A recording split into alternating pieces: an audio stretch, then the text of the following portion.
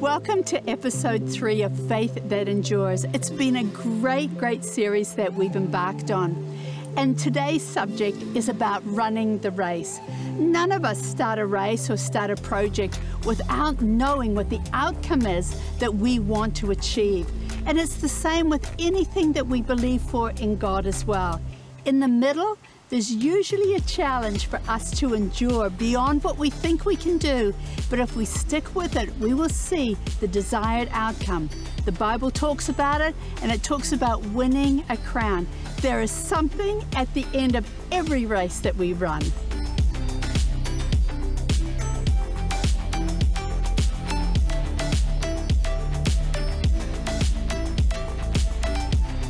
This faith that endures, a faith that endures even through the fire, like Shadrach, Meshach, and Abednego, a faith that endures through the water times, amen, the tribulation times, the trials. And I'm not being negative, I'm a very positive person, but, you know, living in the times of Jesus and Paul, you know and I know there were some vastly different circumstances to our day today.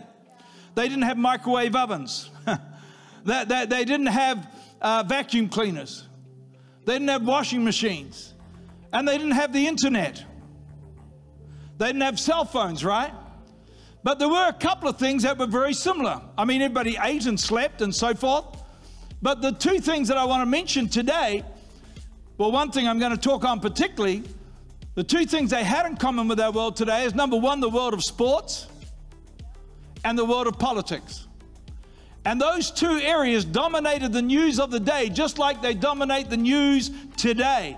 Sports and politics. They were sometimes popular and sometimes unpopular. And they had heroes, sports heroes, just like today. And in the New Testament era, an athlete, just like today, had incredible opportunities, and it was an amazing privilege. In fact, the athletes who compete in the games were the most popular people in the country, a little bit like today. A Roman statesman by the name of Circio complained that many times an athlete would receive more accolades and praise than a general who is returning home from war. And our news is dominated by sports and also by politics. But I'm not talking about politics this morning, and some of you go, sure, praise the Lord for that. The New Testament, in New Testament times, there were three great games. Number one, the Olympian Games. The Olympian Games. Hands up those who know. We've still got the Olympics with us, right? The Olympic Games. They took place in Athens. I've been to Athens, and many of you have, and you've seen the different arenas where they compete in those games. Then you had the Pythian Games. They took place in Delphi.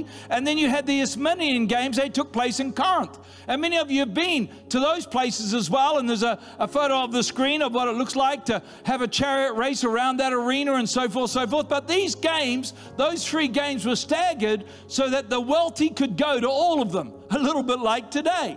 And they had boxing. Hello, we got a big heavyweight clash coming up on the 12th of December, right here in New Zealand with two of our great heavyweights. They have wrestling. They had things like the javelin and the discus.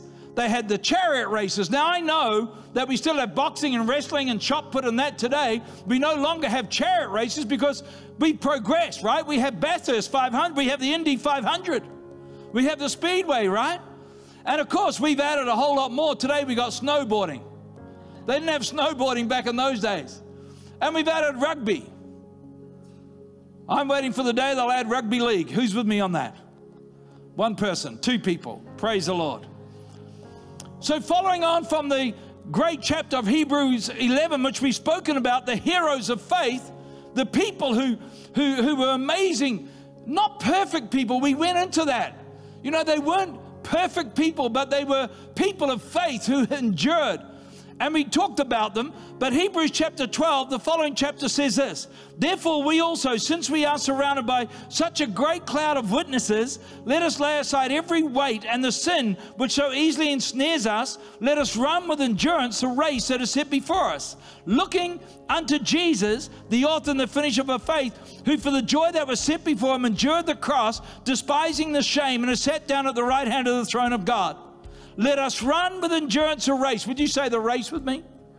The race. Now, in a race, basically, another word for it is a contest. Now, the day you were born, or the day you were conceived. If you know anything about biology, you won that race. Out of millions of sperm eggs, you made it, right? You're a winner. Now, the day you're born into the world, you're in a race, a human race. Of course, heaven and hell is a reality. But the day you're born again, you're put into the race, the Christian race, which I want to talk about today. I mean, you might say to me, Peter, what are we racing about? Can I just say and mention we're not racing against time? I know a lot of people get to the end of their life, think they're racing against time, trying to turn the clock back. We're not racing even to get to heaven. And we're certainly not racing for the accolades of man. But a couple of things we are racing against sin. The Bible says to flee from sin. Sin is crouching at the door, and its desire is to master over you, right? So the Bible says to flee from it. We're racing also against self, the old man. We've got to take him off, right? He'll weigh us down. Hands up those who know what I'm talking about. We're also racing away from the devil, right? The devil is like a roaring lion, seeking whom he may devour, seeking whom he may pounce on. And so we are running to win a prize. And I'll talk about what that prize is. The prize is not heaven. We're not running to try to get into heaven. Listen now, salvation is not a reward at the end of the race. Salvation is what puts you in the race. Romans 9:16, so then it is not of him who wills, nor of him who runs, but of God who shows mercy. So let me say it, and you can write it down. Salvation is not a reward for the righteous.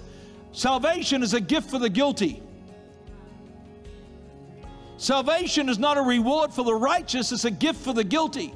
And I thank God for that.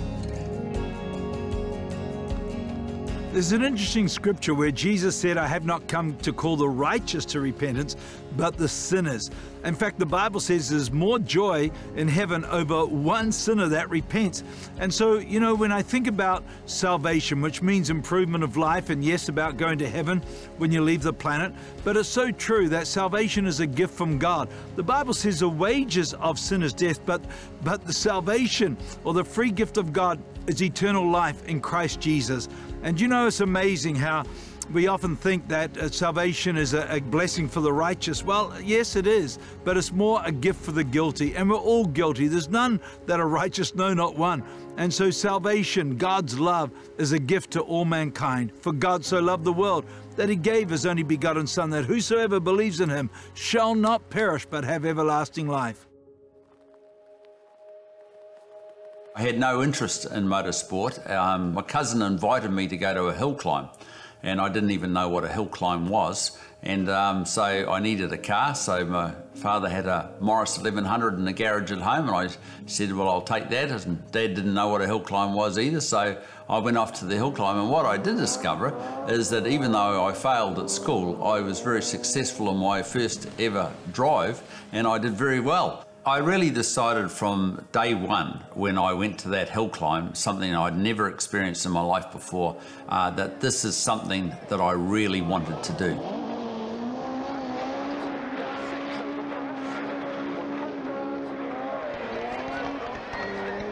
In the last season when I was racing for Toyota, I think by memory we won 42 events out of 45 starts. I had won the New Zealand Rally Championship, I'd won the New Zealand Rallycross Championship, I'd won the New Zealand Hill Climb Championship, and I was the first paid professional driver to arrive in New Zealand. We were doing a rally in the Toyota Corolla down at Tokoroa, and we went down, and the furthest point south was Tokoroa, and we had a meal break. Now, Sue said to me, I'm going home, because God had spoken to her and said, take the kids home, Paul's going to have an accident. So she didn't argue with God, and she went home. And then when she got to bed, God started to question her. You've been praying for Paul's salvation. What price are you prepared to pay? And she said, well, what do you mean, Lord? And he said, well, in this accident, what say he ends up in a wheelchair, a cripple? And she thought about that. She thought about the changes that would have to be made to the home, to the ramps that would have to go on and all that. And she says, Lord, I'd rather him have salvation than go through life and go to hell. So that was a good prayer from her perspective. I left the meal break down there, and I remember going to the special stage after that meal break, and God began to speak to me. And he began to run down my life and listing all the things that I was doing wrong. And he said, you're going to have an accident. I'm going to shake you up.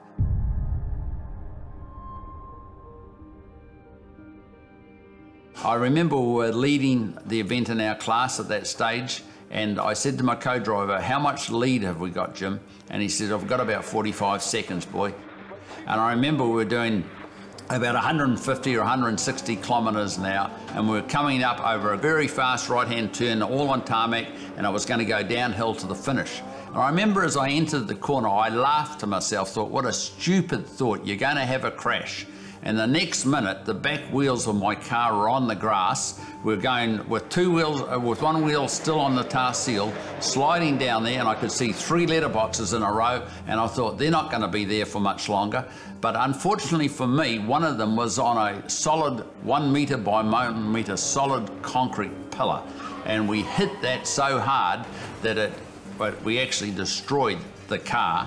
The boys tell me that if we had hit that pillar about 5 or 10 millimetres further back in the car, it actually hit on the strongest point of the car. They said it would have probably cut the car in half, and we would have been seriously injured. It was probably the worst accident I've ever had in my life.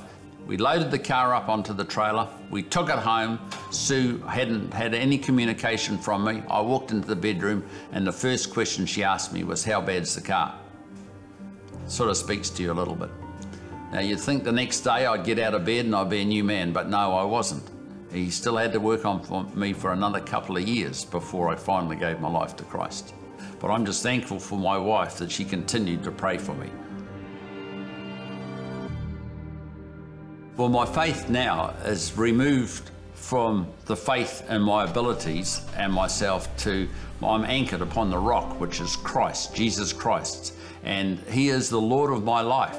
So you're really a servant to God. Now that can sound strange if you don't understand it, but that's a privilege.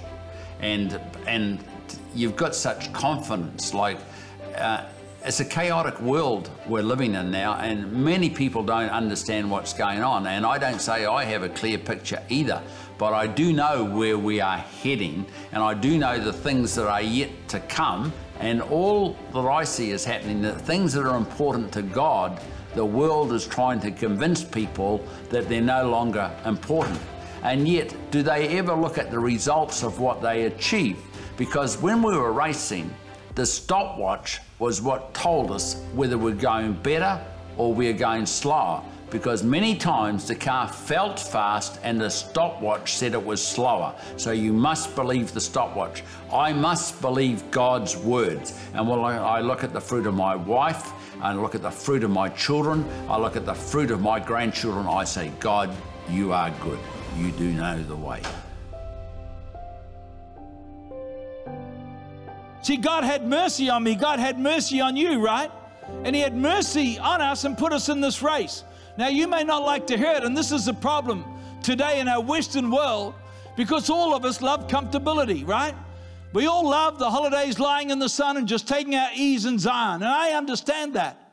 Of course, back in the Apostle Paul's day, it wasn't that easy. Life wasn't easy. I mean, you read what he went through, but life itself wasn't easy. But you know what? The Word, and of course the Bible still stands today, right? It's still relevant today, right? This is where we get our doctrine from, not out of life circumstances, but out of the Word of God. You may not like to hear it, but the word for race, the Greek word is the word agon, A-G-O-N. It's where we get our word agony from. Agony. The writer here is talking about a marathon. Hands up those who run a marathon or a half marathon. Some of you need to get out more. The writer's not talking about taking a stroll. Who's taking a stroll? Come on, every hand should go up. It's easy to take a stroll, right? But he's talking about a race that is both grueling and agonizing. Now, there's a photo of me a few years back in Italy, but this is one of the half marathons I ran. Now, you don't just go out and run a half marathon. You train for it. I'll talk about it. But the thing is, when you run a marathon, and there's another photo come up of a marathon, what happens in a marathon is when you get the crowd, they lift you. When you're coming the last 4 or 5 Ks, in that agony part, there's a crowd that's cheering you on. Come on. Anybody know what I'm talking about? They lift you, right? They lift you. You know, the COVID, of course, you know and I know many sports events are played now in empty stadiums. You see the British soccer, right? And there's nobody in the crowd. The crowd lifts you, right? I mean, the sports stars will tell you they can feel a difference when there's no crowd. Hebrews 11, the great cloud of witnesses. We're talking about the saints of old. We're talking about Abraham. We're talking about Moses. We're talking about Joshua, Jeremiah, Elijah. We're talking about the disciples, Peter, James, and John. And then, of course, non-biblical people, but we know down through the ages, people like Polycarp, Luther, Wycliffe, Fox, and Knox, and Luther, and Spurgeon, and Wesley, and Hudson Taylor. All these amazing people. Let me read you just a quick thing about Amy Carmichael. Amy Carmichael, one of the heroes of faith that's up there now, cheering you and me on. Amy Carmichael she was born in 1867. She died in 1951, so it's fairly relevant. Year after I was born. At the age of 15, she committed her life to Christ. And at the age of 21, she heard Hudson Taylor talking about the China Inland Mission. She felt called to the mission work. Initially, her attempts to get on the mission field did not go smoothly. She's only 5 foot tall. Any short people here today? You going to tell me it's a disadvantage? But in any case, she suffered from a number of ailments, some of them which would permanently plague her. She was rejected for work in China. Undeterred, she applied to another society and then spent time in Japan, China, Sri Lanka. Before finally arriving in southern India in 1895, she put down her roots and died there 55 years later. Just moving on. It says, Amy suffered a serious fall in 1931, remained beard-bound in Dover for the remaining 20 years of her life, remained beard-bound. Now, some of you would say, well, where's her face? She should have got healed, right? Now, praise the Lord for healings. Healings do take place. But I hold these people up as heroes of faith. Life did not always go well for these people. I've read many of the stories. And these people are amazing. Typically, she refused to waste her time, involving herself in prayer and in writing 35 books from her bed. Her writings reveal a profound faith, deep and refined by suffering. Amy has contributed many quotations to the Christian world, and here are some of my favorites. Prayer is the core of the day. Take prayer out and the day would collapse. Wonder how many, without bringing any condemnation, how many people spent some time in prayer. If you've never been hurt by a word from God, it's probably that you've never heard God speak. She said, the saddest thing one meets is a nominal Christian. One can give without loving, but one cannot love without giving. For God so loved the world that he gave. And so these saints of old, they weren't perfect people, but they're up there in heaven, hallelujah. And they're called the great cloud, and they're watching us. They're looking at us, and they're cheering us on. And so you've got the contest, you've got the crowd. Number 3, you've got the conditioning, the training. Hello? But 1 Corinthians 9:26, do you not know that those who run in a race all run, but one receives a prize? Run in such a way that you may obtain it. And everyone who competes for the prize is temperate in all things. Now they do it to obtain a perishable crown, but we for an imperishable crown. Therefore I run thus, not with uncertainty, thus I fight, not as one who beats the air, but I discipline my body and bring it into subjection, lest when I preach to others, I myself should become disqualified. Now you know and I know when you see a boxer go 12 rounds in the ring, you know that there was week after week after week, day after day after day of discipline and training, right? To be able to go that 12 rounds. And when you read Hebrews 12, it says, lay aside every weight and the sin that so easily entangles us. You know, when you're running a race or playing any sport, you cannot afford to let anything slow you down. Are you with me today? There has to be some discipline if you're going to win. And the writer mentions 2 things. Number 1, the weights that slow you down. And 2, the sin that trips you up. You Usually when we hear the term that we have to do some disciplining or some training, we usually cringe at that thought. But really, the habits that we have in our life, the good ones of course, took discipline to begin with. It takes discipline to start something. It takes a choice. Can I give you a tip on some of the things in life? Make one choice. Don't keep revisiting that decision. If you choose to have a tidy house, keep it that way. Don't revisit that decision. I chose to tithe. I chose to be a generous person. I don't want to revisit that. That is something that I do, and it is now a habit in my life. Things that seem so difficult to start with, they will become habits. And you know what? They will also become character building. They will. And the atmosphere within your home, your workplace, no matter where you are, will change because your character is growing. You are growing into maturity and wholeness. There are things that are not necessarily bad in themselves, but they will slow you down. For example, what does a runner do when he runs? They strip down to the bare necessities. Now, you've seen and I've seen on TV, the athletes today, they look like they're going to the beach, right? Right? You lay aside every weight. I mean, their shoes, whatever they're wearing, and we're encouraged also to lay. So here's my point. Good things are bad things if good things keep you from the best things. Good things are bad things if they keep you from the best thing. See, there's a lot of things that are not necessarily wrong, but they're wrong for you if they slow you down.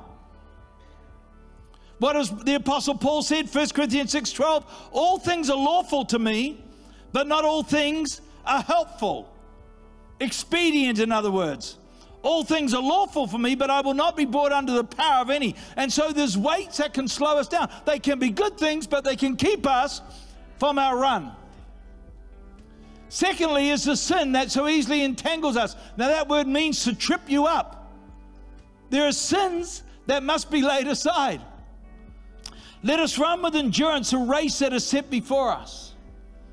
The race that is set before us. See, you have got a course. I've got a course. You've got a lane. I've got a lane. My course is not your course. So many preachers come through often wanting to drag you into their lane. You've got a course. What's your course? What have you been called to do? Have you been called to business? Have you been called to be a mother, to bring up children? Have you been called as a school teacher? What's your course? What's your lane? I've had people try to suck me into their lane. Even over the years, different businesses trying to get me involved in different things. I've got to stay focused on what God has called me to do. You've got to stay focused on what God has called you to do, right? Don't drag other people into your lane. You've got a course. So you got the contest, you got the crowd, you got the conditioning, you got the course. I'm nearly through, you got the coach. Everybody say the coach. Hebrews 12:2, looking unto Jesus, the author and the finisher of our faith. The word author literally means an example. He is our example. Faith comes by beholding Jesus. And if you're having difficulty with faith, maybe it's because you're not looking at Jesus. Maybe you got your eyes on other things. Now, there's nothing wrong with things as long as things don't have you. But if all you are looking at is things and not looking unto Jesus, you're going to have a trouble with faith. We don't need great faith. We need faith in a great God. We've got a great Savior. Put your eyes on Jesus, the author and the finisher of our faith. The word finisher means perfecter. Means perfecter. He is a completer. That's another word for it. He's the one who gives you strength for the race. Hallelujah. It's not too difficult. Think about what these heroes of faith went through. Hallelujah. You and I have got easy today. But I do wonder what's coming on the planet. Unless we get some steel in our backbone, we won't make it. The Bible says even the elect can be swept away. And finally, the crown. Everybody say the crown. Those athletes, sportsmen who competed so long ago, they would win a crown. There's a wreath, a picture of a wreath that comes up. The Apostle Paul talks about it.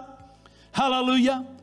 And he says, looking unto Jesus, the author and the finisher of faith, who for the joy that was set before him endured the cross.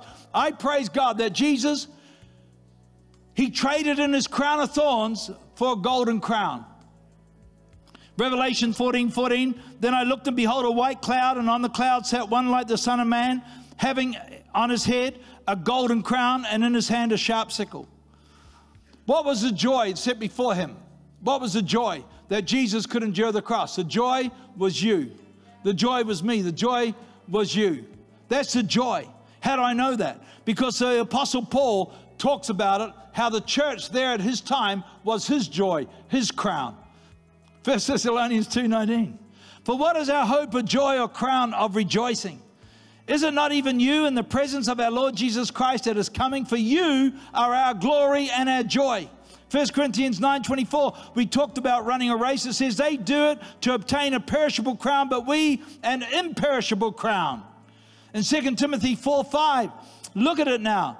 When he said, I fought the fight, I finished the faith, and so forth. He says, finally, there's laid up for me a crown of righteousness, which the Lord, the righteous judge, will give me on that day, and not only to me, but to all who loved his appearing.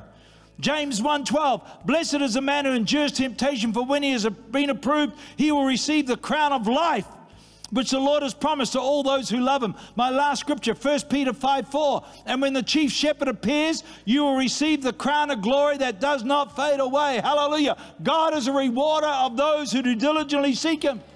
And so can I encourage you to have faith to endure? What a life we've all been called to live, and what a life we've all been called to race, as it were. And you know, we're not racing in the sense of on a treadmill trying to get through life. No, we're enjoying the journey. But you know, Jesus, the great, if you like, the great comforter, the great partner of life, he wants to come into your world and walk with you through life. You know, it's amazing how when you go through things, you do need the power of the Holy Spirit. You do need Jesus, the hope of glory in your life. And you know, when the chips are down, when there's an earthquake, I often say there's no atheist in an earthquake. People pray when things happen. And so why not call upon the name of the Lord even before they happen? You know, walk with the Lord. And as you walk with him, I know that he speaks with you and talks with you. And so open up your heart to Christ. Open up your heart by saying a prayer along the lines of, Dear Jesus, would you come into my heart? Would you forgive me my sin? I thank you, Lord, that you died for me, you gave your life for me, and I now give you my life. You know, by saying a prayer like that, he comes in and washes away every sin, heals every hurt. Pick up the Bible, God's word to you and God's word for you, and begin reading about the promises of God. I know that if you find a great church and become part of it, you'll walk and talk with God, and God will bless your life. We are sons, we are daughters, we are mates, we are generations. Here, you'll feel welcome no matter who you are and meet real people, people just like you. We are adventure seekers, we are risk takers. We're co-workers, we're hard workers, and we're hard cases. We are mountain climbers, we are mountain movers, we are game players, and we are game changers. We're glass half fullers, we're future thinkers, and we're coffee drinkers. We are sweethearts and we are sweet tooths. We are housekeepers and caretakers of our place and yours if you need it. Here at City Impact, it's fun, it's rowdy, it's honest, and it's exciting. And you're invited to come and be a part of it.